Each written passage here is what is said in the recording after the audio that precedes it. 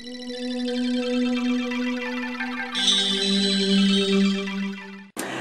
what is up, you guys? It's your girl Gina Chime back with another YouTube video for you. Today we're going to talk words and all that fun jazzy shit, and as you guys know, you probably clicked on this video for the title down below.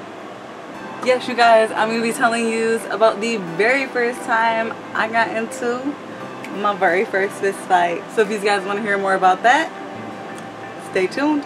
Alright, you guys, before I jump into this video, I know I'm gonna stop apologizing because I'm just gonna keep disappearing. There's this little thing called life. I can't control it. Shit happens. You've already expect it from me at this point, but I decided to come back with a bang. Hey. And also I thought these cat ears were gonna look really cute, but apparently you can't really see them against my nice fancy new backdrop. Oh, y'all see that? Yes, you guys, your girl got herself a fucking studio. So honestly, I am hoping to try to come back to YouTube. I do hope that I can start making videos more. The only thing is, my time is limited. I work full time and YouTube has too many requirements and will not pay enough even if I do have the requirements. So I just kind of got to keep my full-time job until hopefully this takes off. Alright, you guys, I'm going to stop apologizing. Without further ado, I'm going to give y'all what y'all came here for. Let's get on into the story. But okay, you guys, this all started when I was about 13, 14 years old. There was this girl, and obviously we need to give her a name for this story. We're going to name her Bethany. I don't know anybody named Bethany. It's not really close to her name, so...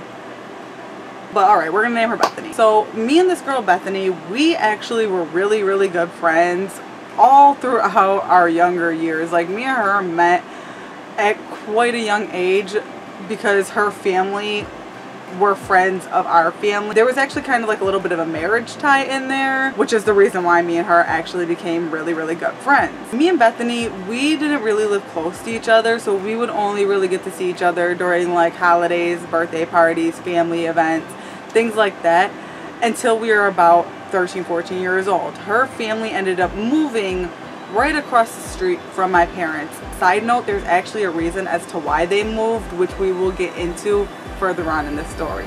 So her parents ended up buying the house right across the street from my parents. They had visited our house, they knew the neighborhood was nice, they liked the houses in the area, so they decided when they moved that our street and the house across the street from us would be perfect. So right after they moved in, me and Bethany, we became like just good friends to best fucking friends, to the point where anytime anybody would ask, we would just tell them we were cousins. Me and Bethany actually went to separate schools, middle schools and high schools. So when she moved across the street, every day after school, I would go over her house or she would come over to my house. During the weekends, I was always spending the night over her house. She actually had brothers that were kind of close to my age and like my siblings' ages. So there was a few times like a couple of us would go over there and spend the night. Like, my parents weren't really okay with having the kids run in and out the house, so we would go spend the night over her parents' house. And her mom, she was cool yet immature. Like, being a 14-year-old, you're like, oh my god, this woman's awesome, but being an adult and looking back at it, you're like, that woman never got out of high school, she needed to grow up. During the weekends, we would do like little kid shit, like we would play pranks on each other. Like, whoever falls asleep first would get shaving cream in their hand and tickled, and they'd slap themselves in the face or they get drawn on the face, and her mom would encourage it. Like, she would pull out the video recorder and record us doing this shit. Aside from that, like, you know, we would just do like dumb little kid shit. Like, we would make music videos on the camcorder of us like dancing around and singing and being little girls. We would be all over MySpace. Yes, that's how far back we're going, MySpace. Like, we would play stupid games like Truth or Dare and stuff. But eventually, and I think I may have mentioned this in other videos, me and Bethany ended up applying for this thing called Summer Youth. If you don't know what Summer Youth is, it's basically an inner city kid work program for the summer so that it keeps kids off of the street. So basically they have something to do during the summer instead of running around doing dumb stuff and getting into trouble. It's basically a program to just keep kids off of the street and working during the summer and give them a little bit of cash. So since we live right across the street from each other, when we applied, because the way that the program worked is you apply to their agency and the agency would distribute you out into your district community centers. It was always like a community center or a non-profit organization that they would send the kids to go work for, as long as it was in their district. But since we lived right across the street from each other, we figured, you know, hey, we're fucking best friends. Why not apply and go to the same community center? Which is exactly what we did. We ended up applying and we got accepted. I'm not going to give the name of the community center, but it's basically kind of like a boys and girls club. And what you would do for the work there was simple stuff like maintenance or childcare. Normally, summer youth started right after the 4th. So most of the time when you start summer youth, no matter what community center you're working in, you'll probably be doing the 4th of July cleanup on the first day, which is exactly what me and her did. We ended up having to go around picking up all like the fireworks and garbage and just like things people left around the community center and on the streets.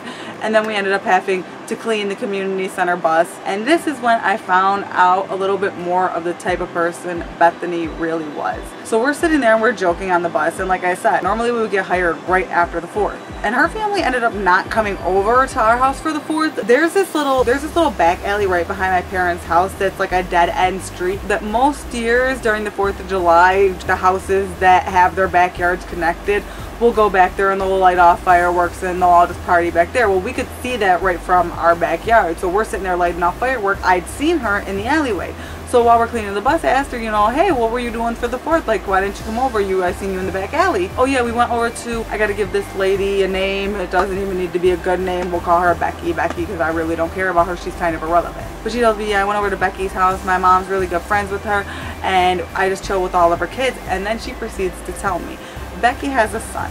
He is an older son. Like, he is a grown-ass man to us 13, 14-year-old little girls. She tells me how this grown-ass man also has a pregnant-ass girlfriend. She tells me how she thought that he was so cute, and that while they were at the party, he went into the bathroom and her little 14-year-old ass went and followed him into the bathroom while he was going pee. She goes in the bathroom and she starts trying to make out with him, and he went for it. He started kissing her back. They're making out for not even like 2 minutes when all of a sudden she hears boom, boom, boom. It's the crazy baby mama knocking at the bathroom door, wondering what the fuck her man doing in there. She tells me that she hopped in the shower and he opens the door and he asks her like, what the hell are you doing? And she starts freaking out saying, I know you got some girl in there. I know you got some girl in there. I know you got some girl in there. And he's like, what are you talking about? He leans back so that she could see in the bathroom, but she can't see in the shower because she got the shower curtain closed.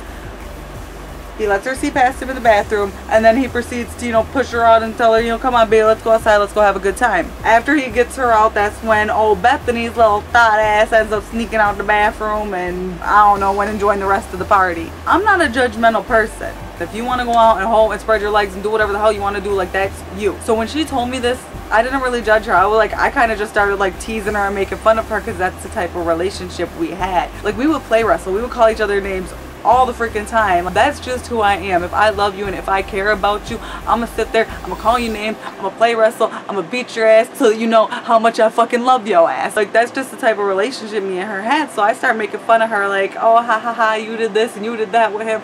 Like, literally just laughing at her. Like, I did tell her, don't get me wrong, I did tell her that it was messed up that he has a girlfriend and he shouldn't have did that and she shouldn't have did that. But aside from that, like, we went back to being friends because I know her and I don't know this girl. Me and her just went about joking and playing around. And then she also proceeds to tell me that day how she lost her virginity at the age of 12, but she wanted to lose it at 11. Bitch, I wish my fucking daughter would. I would beat her fucking ass, knock her in the next fucking week. She would be knocked into the next fucking century, I'll promise you that. I was a virgin. I kind of just made fun of her for it. Like, I didn't really know what to do. Like, I was young-minded. I didn't comprehend sex. I played Barbies.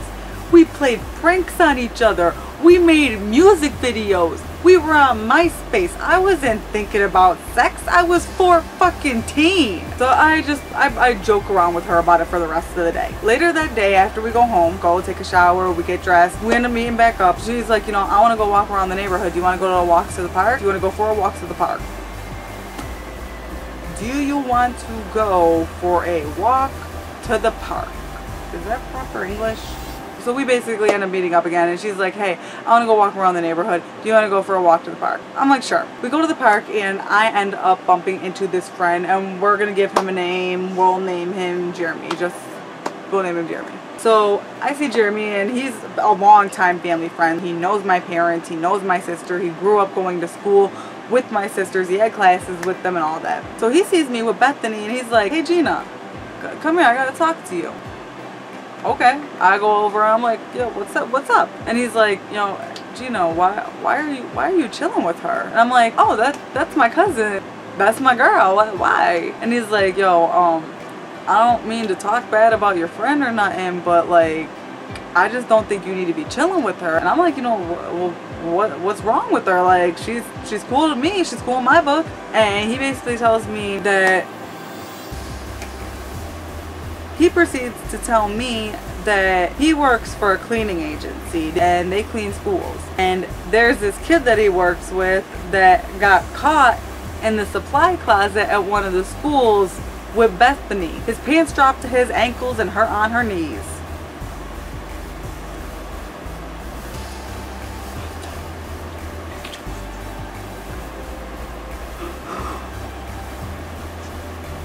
He spilled all the G. He spilled this shit.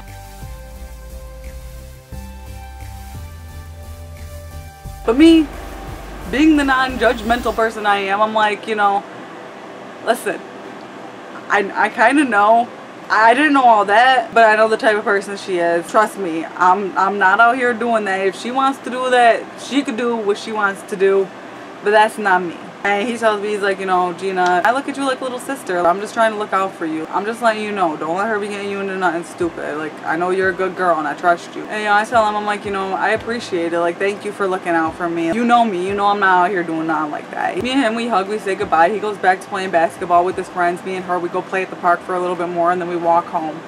The next day, I can't really remember what we did at work. It was just like a boring day. But I do know after work, she came knocking on my door and asked me, hey Jeannie, you want to go for a walk to the park? Like, you know, I got my friend, we'll give her friend a name. We'll name her Jessie. She's like, I got Jessie here with me. I had known Jessie from a couple of the sleepovers, so I'm like, okay, give me like 5 minutes, let me just go change and everything real fast, then we can go for a walk. I go change, my little sister hears and I'm going to the park. She asked if she'd go for the walk with me. I tell her, come on. So we end up heading out to the park. So all four of us, we end up walking to the park. We get up to the park, all four of us, we're just running around the park, playing, calling each other names, being stupid, play wrestling with each other, just like how we've always played. Well, as me and her are playing, there's this kid that I go to school with, and he needs a name for the story. We're gonna name him Manny. So me and Manny, we know each other because we go to school together. I'm a freshman, he's a senior. He's actually supposed to be graduated, but he had failed. So he was 18 as a senior. You know, I see him, and as normal, being one of my friends, I go up, I'm like, oh, hey Manny, how you doing? I go over to him and we start talking, and that's when Bethany comes over, and she's like, hey Gina, who's your friend? Oh, Bethany, this is Manny. Manny, this is Bethany. Meet. Nice to meet you. How you doing? Hey, what's up? What's going on, girl? How you doing? And these two, they just start talking. So as they're talking, Manny actually has two friends. I don't really know them. They don't go to school with me, but I have as well my little sister and Jess with me. So it's like a group conversation going on. Like, we're all meeting. We're all just going back and forth talking, like being friendly with each other.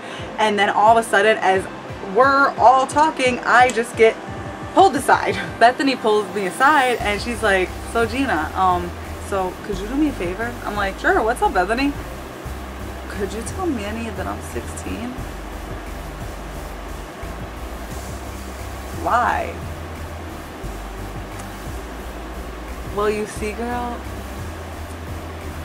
he don't know I'm 14, and since he's 18, he said he's not going to talk to me unless I'm 16. So I told him he's 16. Can you please tell him I'm 16? Please, he's so cute. I really want to talk to him. Now, me at this time, I did not see a big deal with this because that's Manny. He goes to school with me. He's a kid, just like the rest of us. As an adult, now I see the issue in it. if I knew what I know now, I would have not handled the situation this way. I would have walked away, been like, yo, she's 14, and just kept it moving. But at this time, I viewed him as a kid just like us because he went to school with me. He's got to be harmless. He goes to school with us. I see him all the time on a daily basis. So when we go back to the group, he asked me, hey, Gina, how old is your cousin? I'm like, yo, she's 16. He's like, yo, I feel like you're lying to me. Are you sure she's not like 14? And I'm like, no, she's 16. It's okay, she's 16. He's like, oh, okay, all right, that's cool. I definitely want to talk to her. She's mad cute. I'm like, okay, because she definitely likes you. He's like, all right, I want to talk to her, but yo, how long are you going to be here? Because I want to go and run and get me some bud real fast. Mind you, at this point, I never smoked weed a day in my life. I barely knew what the shit was. I just knew that bud meant weed and weed meant bud. So I'm like, whatever. You do what you want to do. If you want to smoke weed, smoke weed. It doesn't affect me. So he's like, can I run and get some bud? I'll be back in like 10-15 minutes. I was like, sure, we'll be here. She ain't going nowhere, trust me. But him and his little friends, they end up leaving, going, doing what they gotta do. And while they're gone, me and Bethany and Jess and Jewel are all playing. Literally, like little kids running around the park playing. We're calling each other names. Like, she's like, oh, hi, you're a whore. I'm like, oh, hi, you're a skank. She's like, you're a slut. And I'm like, you're a hoe. And like, we were just literally calling each other names back and forth. We're like play wrestling, grappling on each other, like jumping on each other's back, grabbing each other's hands, like putting each other in chokeholds, like little ass kid shit. As we're doing this, like she's still calling me names, like Gina, you're a slut, Gina, you're a slut. And I'm like, that's okay, I'm gonna tell Manny you a hoe. And the second I said that, guess who comes walking down the street? Manny. I take off. Manny, she a hoe. Boom. That's all I felt on this side. That bitch came and ran up and hit me from behind. But I'm gonna tell you this now. She wasn't that strong. She ain't knocked me out. The bitch ain't even knocked me over. Okay. I go to grab at her. When I grabbed at her, I grabbed her by both of her wrists, just like this. We both had our arms like this. Once I had her hands like this, I start making her hit herself because my dumb ass thinks we're play fighting.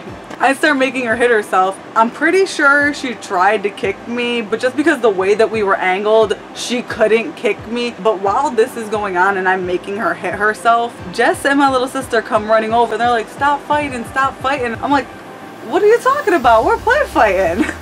She is pissed. She is fucking livid. She's like, no, fuck that. I'm really trying to fight you. Why would you call me that? This, that, and the fifth. Like, bitch, you just call me a fucking slut, a whore, or this, or that. Like, God forbid I call you a hoe to the boy you just met 5 minutes ago. So I end up getting pissed the fuck off. And I storm away. I start going home. She ends up running behind me and trying to calm me down, consoling me, telling me how sorry she is. Gina, please, I didn't mean it. I didn't mean it. I was so pissed. I'm pissed. Like, I was so pissed that I started crying. No, fuck that shit. You're supposed to be my cousin. You're over here trying to fight me over a guy you fucking just met that I introduced you to. Are you fucking kidding me? And as I'm having this rant, even he is saying, yo, y'all shouldn't be fighting, y'all cousins. Like, I'm not worth it. Like, y'all family. Y'all don't fight over guys. Thank you. Fucking thank you. For a second, she's like, please, Gina, just come back to the park. Please come talk to me. Like, come on. I just want to, like, I want to forget all this. Let's go have fun. We go back to the park, and I can't remember what was said that ticked me off. Or there was definitely something that was said that just, like, sent me over the top. And I was like, no. You disrespected me. Like, you're fighting me over a guy that you just met, and you're supposed to be somebody that I've known damn near my entire life. I'm going home. Like, I'm not dealing with it today. I'm not dealing with it right now. Like, that's... Friends don't hit friends. Friends don't hit friends. We learned this in grade school. We learned this in fucking kindergarten. Friends don't hit friends. Side note, and all the while this is going on, I'm crying. I'm fucking blowing up in hysteria about how no, you don't need to, you wanted to do this to me over this. Me and her are going back and forth, trying to see each other's point of view. I got one of his stupid ass, dumb ass little friends. Hey, what's her name? Who is she? Why is she crying? She cute. Can I get her number? You cute, girl. Can I talk to you? Like, boy, if you don't. But I ended up going home, storming off, pissed off, and while I'm storming off, she gonna try to get mad and storm past me. Like, I did something bad to her. All I did was call you a name that you already called me. She storms past me trying to make it home first. I get home, I tell my two older sisters what happened. My older sisters go and sit on the porch. Her and her friend Jess are outside running around the cars playing, and both of my sisters just Ew. How childish. Bet she won't come do it to me. Being all type of extra, trying to get her attention, and she didn't want nothing to do with it. They ended up going inside eventually, and my parents ended up coming out and yelling at my sisters to get inside. But the next day, because like I said, our parents were really good friends. My dad, as he was leaving to go pick up his morning paper, sees her mom, and she decides to ask my dad. She's like, hey Tio, do we got a problem?